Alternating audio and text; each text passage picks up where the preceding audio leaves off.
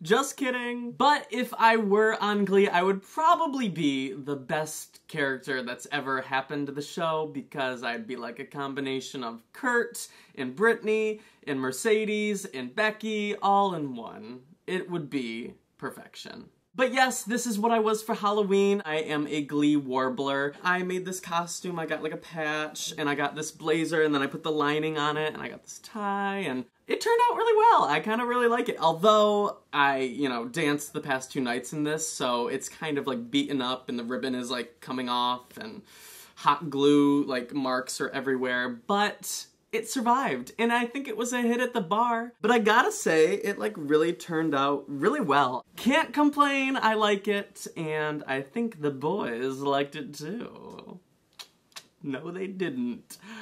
Forever Alone. And I was kind of nervous that people wouldn't recognize what we were, but then I realized that we live in the Castro in San Francisco, and everybody's gay, and most people watch Glee, so no problem with that. And at one point of the night, it was really funny. It was us 4 warblers in our full warbler get-up costume, and our friend who was dressed up as Jacob from Twilight, so he was just shirtless and shorts with his abs, and he happened to be Asian, and everyone was thinking that he was Mike Chang.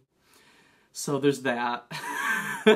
And I have to tell you about my favorite costumes that I saw at the bar last night. Oh my god. Okay, so if you know me, if you follow me on Tumblr, if you follow me on Twitter, you know that I talk about pizza a lot because I'm a fat fuck. And you also know that I am always checking out men because I'm gay. And so, at the bar last night, when I saw this vision of a beautiful man dressed up as a slice of pizza, I melted.